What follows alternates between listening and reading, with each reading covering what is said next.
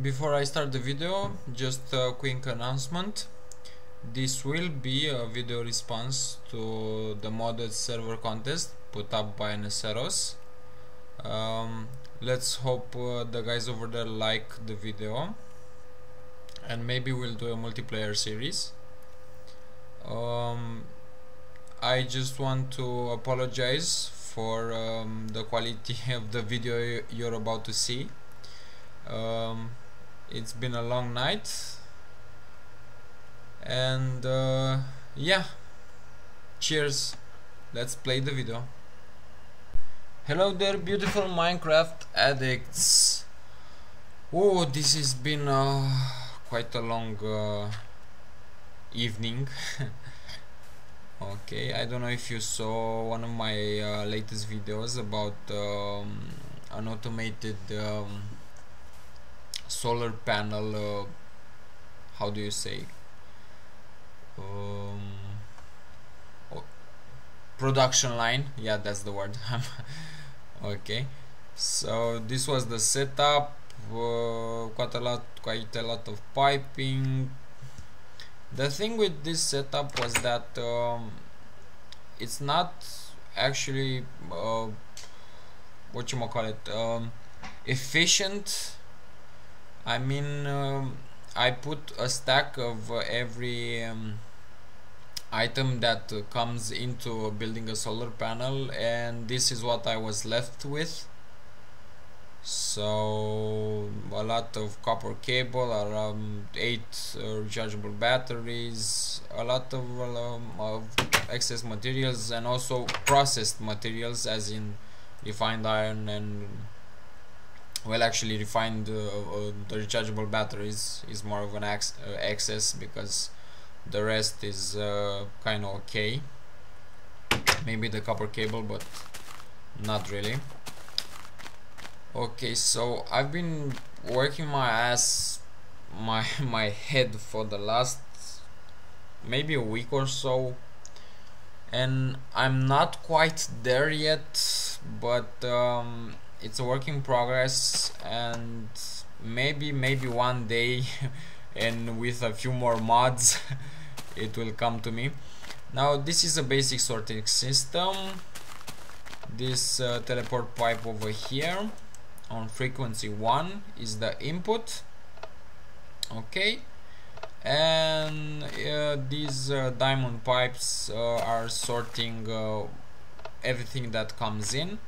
There are a lot of chests now, just for the purpose of demonstrating. Actually, for this video I'm gonna use only these 4. There we have cobblestone, wooden planks, iron ingots, and redstone dust, and I'm going to show you a small production line for pistons.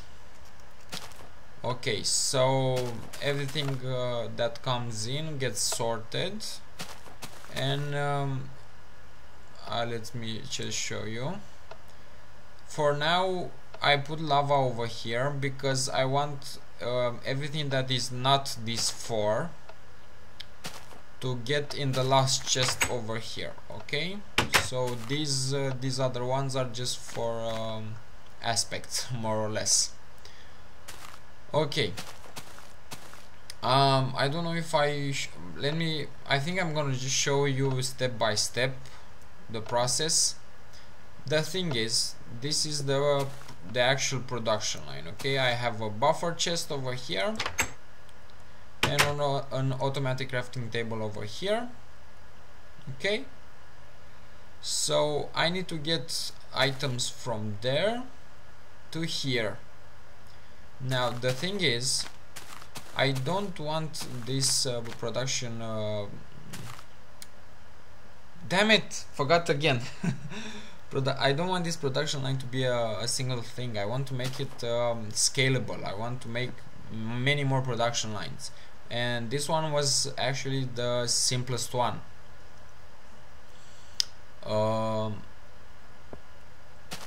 Let's see. So I want to get the items from over there to here, but I want to make it scalable. How do I do that? Whoa, whoa, whoa, what happened? Okay, sorry about that. First of all, there was the problem. How do I tell only these 4 chests? Okay, let's say that in this chest I have, I don't know, give me something. Saplings, okay? No, not like that. A lot of saplings. So how do I tell from all these chests only the first 4, the items I need, only those 4 to get over there? So this is where red power comes into place. I've used this cable that is a bundle cable, and from what I know it can hold up to 16 color cable in it. Okay, so this bundle cable, as you can see, all the colors come in here, but only the 4 colors, white, brown and so forth, light blue, only these 4 are connected to this production line. Okay, so basically if I use red power, maybe a little bit easier, because I can, every color can be a frequency, yes, and then I just activate the transceivers. I don't know if I'm pronouncing it correctly. Yeah, I know it's almost 12 o'clock. I came from from day at work, and I'm kind of tired, but I really wanted to do this to show you guys what you actually can do in Minecraft with a little bit of modding and time and a lot of thinking.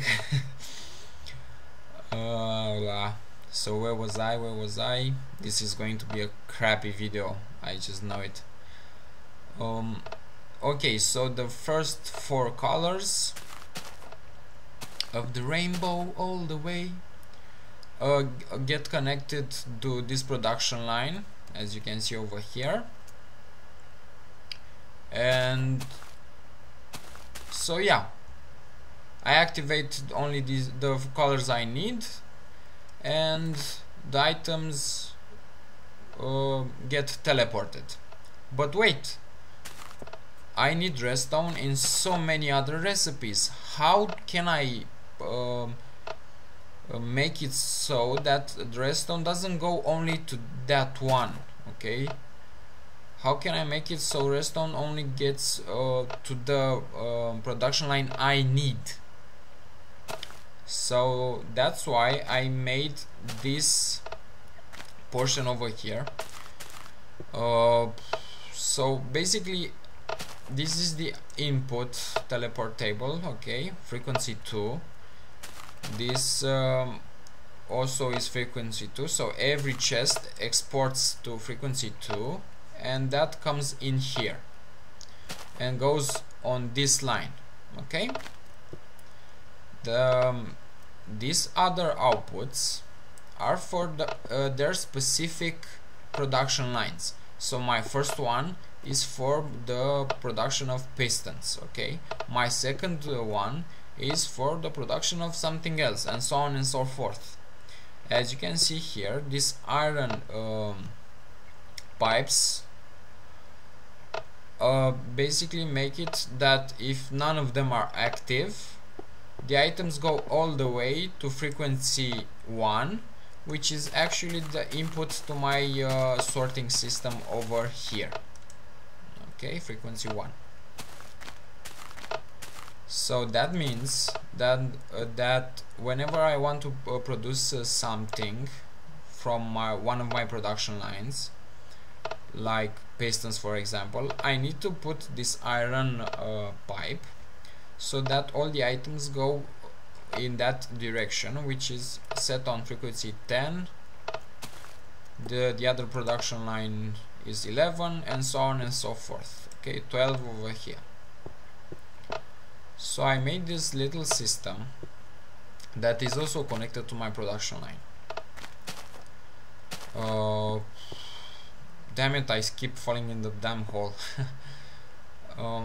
So to my production lines are connected to my production line is connected to two other locations, let's call them.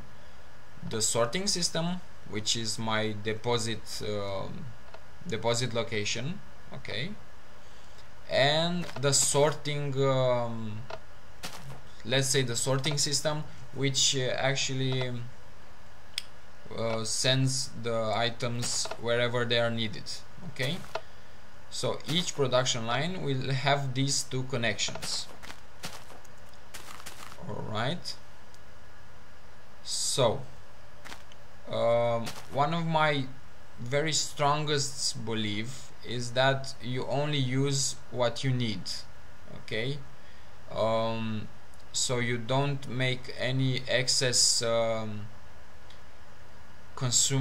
you don't consume any excess materials if you don't need them. Okay, so here I have this setup,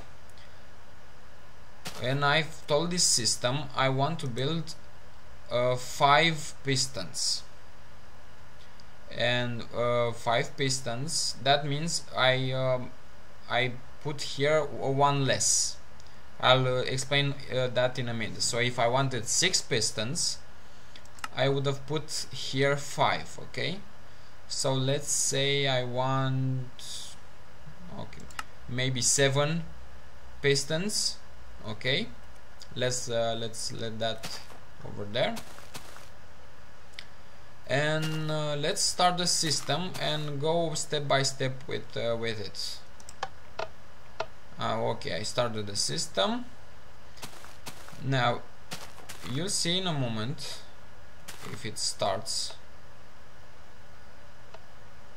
Well, it didn't start. Why didn't it start? Let me just check a few things in here. I'm sorry about the mess, but hey.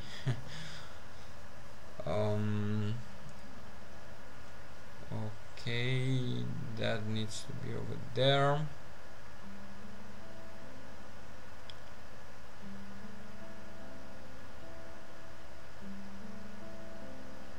Is that a NOT gate? I think this is going to be a NOT gate. Oh, darn it. Yes, I have to put a NOT gate over here. Can I jump? As you can see, the system is still a little bit buggy. If you believe it or not, the past week I only got to thinking about the sorting and the connection between the deposit location and the production line, and that's it. Maybe a few things, and this evening, come on, a nut. I want a nut. There it is. Okay, I'm gonna stop there. Which was the nut? That was the nut. Okay, let's see if now it's okay. Okay, so this item started pumping. Okay, this system also told this pipe that all the items need to go in this production line. Okay, I'm gonna show you that setup in a moment. Okay, the items get over here into this chest. You see, all 4. And now, as soon as the necessary materials for the pistons get ready, there should be a piston right over there. So let's see. Okay, that's my first piston. How many pistons did I say I need? Let's just check. Whoa, for a second. So 7 pistons. Okay, the materials are still coming in. As you can see, that's a redstone pipe from Zeldo's additional pipes. That's nice, that's very, very nice. So that basically goes into a counter over there. The counter, initially when I press this button, increments itself with the number of items I want, and then when the item passes through the detection pipe, the counter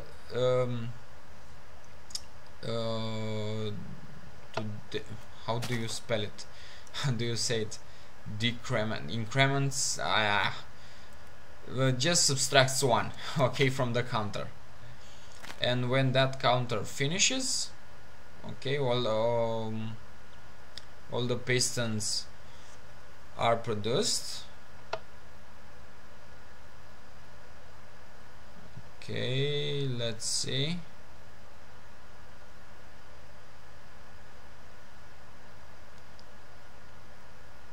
Maybe I will need some tweaking here, because okay, so we said 7 pistons. Let's see if this produces 7 pistons or 6 pistons. Yeah, I think it will produce only 6 pistons. The system was initially made using this chest over here full of items. So I didn't actually think that the items will come so slow. Yeah, anyway, some tweaking is in order, of course, as every system. Of course, you can see here in the distance the pistons stop pumping from the deposit location, and this iron gate here resetted itself, which means all the excess materials went into back into the sorting system. Okay, so now the system, what does it do? It collects all the excess materials in here and sends them back into the sorting system on frequency 1. So you're left with nothing on in the system. Only the materials needed are used. I'm sorry guys, this was quite tiresome, and as you can see, my English is not that good. Maybe I'll put some annotations in the video at the beginning, and and just implore you to watch until the end, because it is indeed quite a nice system. Now the challenge here, okay, I did this system, it's nice, it's okay, it works. The challenge here comes with a more complex system. Okay, so now we just built a piston and we just used one automated crafting table, which is a-okay. But if you want to build something like a solar panel, okay, that solar panel needs a lot of stuff, and also it uses for example copper cable in more than one recipe. So that is going to be the real challenge. Yeah, it's crazy sick. Okay, let me just explain this setup over here. I built it underground because it's, as you can see, it takes a lot of space. Yeah, and I don't know, I just want the blueprint to extend as horizontally as little as possible.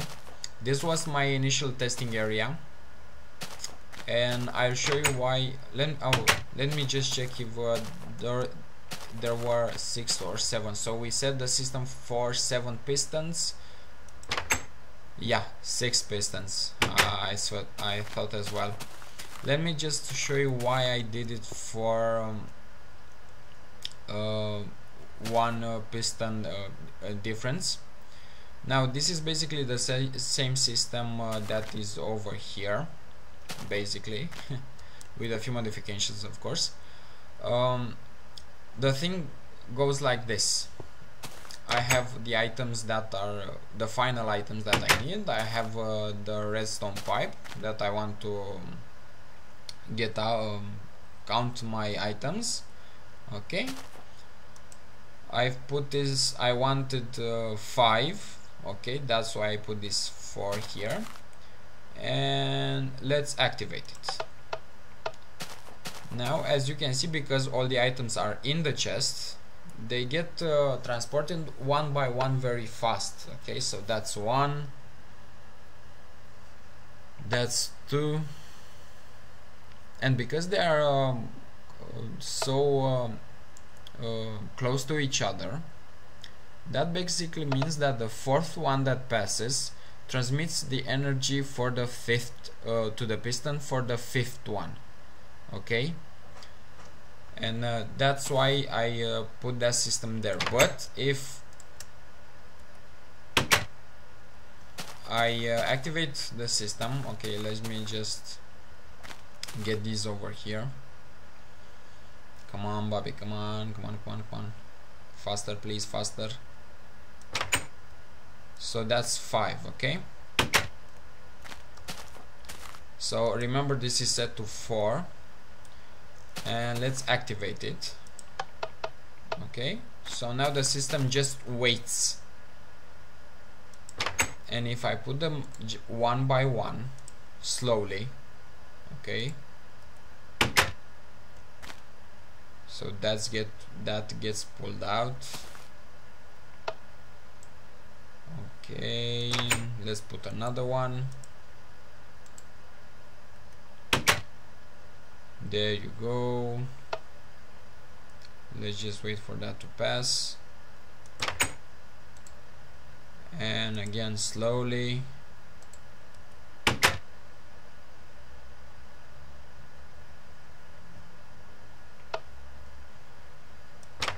So I didn't actually account for the slowness of the system. Okay, another one. See, so there because there is so much distance. Okay, now the piston actually stopped because all 4 went through the system. Okay, so we have 1 on the pipes and 3 in the chest. So that means actually if I want 4, I can put here 4. Yeah, nice one. So let's get these pistons from here and let's try the system again. This time maybe a few less, 3 pistons. Okay, let's just do like that.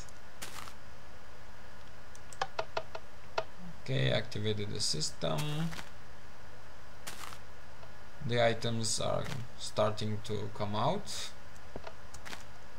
This system over here changed the iron pipe so that all the items going there. And while that finishes, let me just explain you this one. Now this system over here actually works not on an impulse, but works on basically a continuous redstone signal, which is this one that comes from the production line. Okay, the other ones work on a impulse. So if I didn't have a continuous redstone signal, if I had just maybe a button over here or something like that, this will work for a button. Okay, so what did I do here? I got me, this is, I think, a NAND gate. This is customizable gate. Okay. Whoa, got some. Well, I hope I have enough. Maybe not.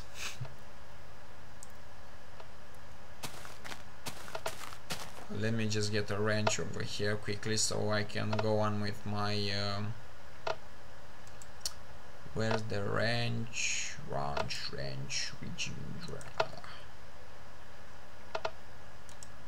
There you go.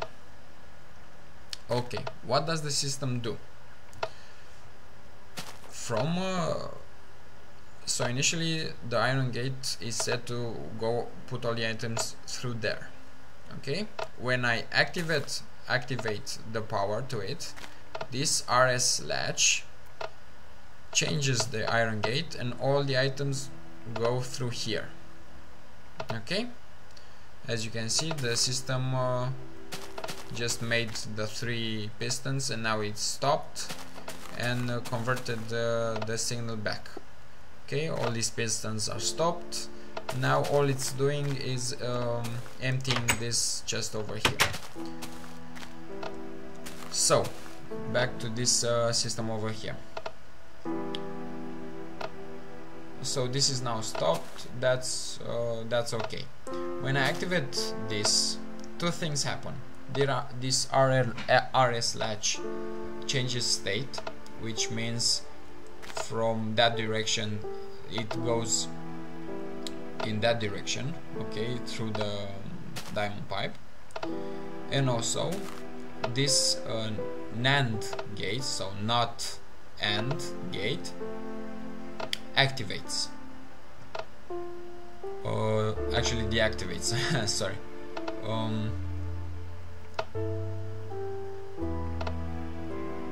What was I saying? Oh man, I'm so tired. So from off as it is now, okay, it changes to on. Okay, so the iron pipe over here actually changes the directions whenever there is a change in the redstone current. So it doesn't change the let me just show you so you can understand it better. I need an iron pipe, okay, and some button or something like that. Yeah, a lever will do. Okay, and maybe some more piping. Pipes. Just for the purpose of demonstrating.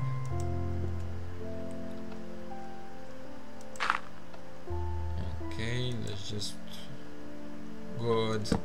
Now, when I activate it, it changes. When I deactivate it, it changes again, and again, and again, and again. So that's the physics of the iron gate, which means when I activate this circuit, this power here, it doesn't matter if it's on or off. It matters just that it changes states. As you can see over here, this one is off, and when I activate the circuit, it just goes on. It doesn't matter if it's on or off, it only matters if it changes states. Okay, so that goes off, changes states. This NAND gate powers off, okay, because I don't need those two over here, which are in fact a repeater and a pulse generator. A pulse generator basically, let me just show you one over here. I put all the red power. Where's the pulse one? Multiplexer, counter, repeater. Where's the pulse? I need the pulse. Pulse form. Okay, what does this do? Let me just show you from this. Whenever you activate redstone, come on, it just emits a pulse. That's it, a short pulse. Okay, nothing more, nothing less. When you deactivate it, nothing happens. when you activate it, it emits a short pulse. Okay, so again, when I activate it, changes states, changes the this iron pipe, goes like that. But when it deactivates, if it would only change state over here, that means it would go like this, and I don't want that. I need it to change state once more, so twice. Okay, let's go again. So from that, when this powers off, that basically doesn't move, because the RS latch only changes states when you apply an active redstone signal. Okay, so not when you deactivate the redstone signal. So that basically means that part over there needs to emit 2 short bursts. Okay, so when I this was active, okay, when I deactivate it, that NAND gate activates, which sends a small impulse, okay, which basically tells this RS latch to change state, and goes like that. And then the repeater, which is set on the second notch, goes again and emits another impulse and changes again the iron pipe. Okay, this is the basic setup. Now this only works if you have pipes laying like this. The system would of course be more efficient, more space efficient if you had another one like that, but for now that would mean a lot of work and frankly I don't know where to even begin with that. And as you can see, there is a different pattern over here. So if I want, for example, that way, I need to apply one change of state, and that's okay. But when I want to reset it, I need to apply 3 changes of state. Okay, now if I want to go in here, let's see what that means. 1, 2 changes of state, and then when I want to reset it, 1, 2, so 2 for 2. So yeah, maybe that can be done, but not for now. Oh darn it! So how many pistons did I wanted over here? Man, I fell in the hole again. Darn it! I wanted 3 pistons. Let's see if we got 3 pistons over here. Yes, we have 3 pistons, so that's a win. So again, guys, this is excruciatingly tough to build, especially on in for real. Okay, if you want to gather all these materials, it's quite a hassle. I'm not even worried about the diamonds involved. I'm more worried about the colors I need for the wiring. But maybe if I use again, as I said, wireless red power, I think it is a mod out there. I'm sure of it because I've seen it in many videos. Maybe that will help a lot. It's quite space consuming, yeah, but even more frightening for me is if I want a system that builds something more complex, like a solar panel, that is enormous, that is huge. So if you have the time, if you have the pleasure, if you have the Minecraft addiction as I have, please go ahead and try to replicate this as much as possible. Ask me questions. I'm sure I can help. Maybe the thing is, I don't actually want to give to put a wall save for you, because for example, for me, this I try to update the mods all the time, and this, if you don't have the exact same version of the mods I have now, and maybe, I don't know, some tweaks I've made, actually the only tweaks I've made are with TMI, and you know what I mean. It's quite a nuisance to give you the wall save if maybe if you don't have the proper version of the mods, something doesn't work for you, and if you think it's wrong when it's because of the mods you have and the versions. So I'll try to help with as much as I can with all the questions you have. If you have them, please help me out here. Maybe one of you is a more advanced player with these mods and can help. So the final goal over here, just to lay down some basic rules: make a solar panel production line that obeys that basic principle. Okay, if you don't need a material, don't waste it. Okay, as you could see, all the materials that I do not need go back into the system.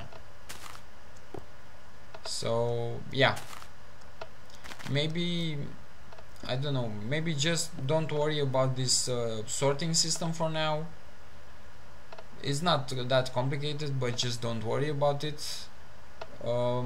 Just make an input, okay, for the materials, an output for the finished product, and also an output for the materials that are left unused.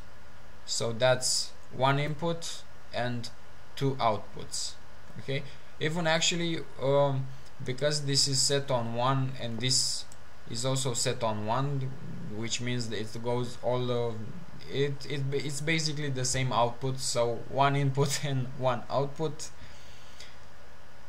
Yeah, wow, that was a lot of time and a lot of talking and actually my head kind of hurts right now. Oh, what else? Oh yeah, just wanted to show you something I'm quite annoyed with. I tried using the coupler mod for industrial craft and buildcraft, you know, the one that changes energy from buildcraft to industrial craft and the other way around. And first of all, for example, I used this filler here, okay, and when the filler finished, okay, as you can see, it's red.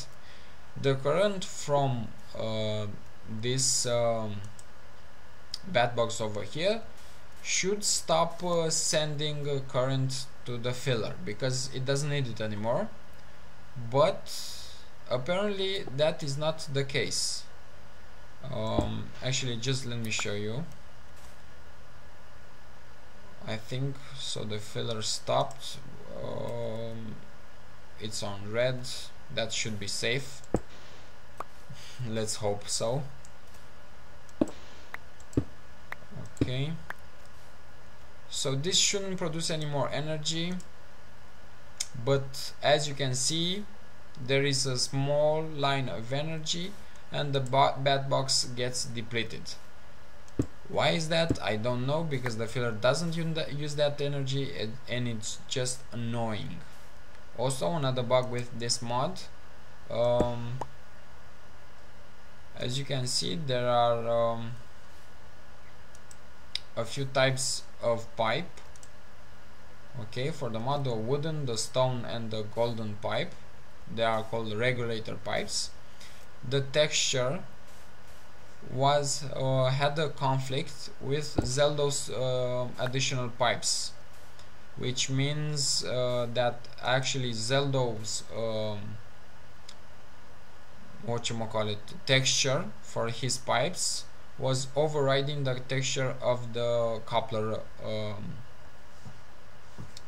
mod pipes, and I actually had to go in the texture files and put the texture from the coupler in Zeldo's texture image file in order to not get pink pipes all around. Yeah, that's all for now. I think this video is about 30 minutes long. Please rate, comment, and subscribe, and as always, don't forget to be awesome, guys. Ciao.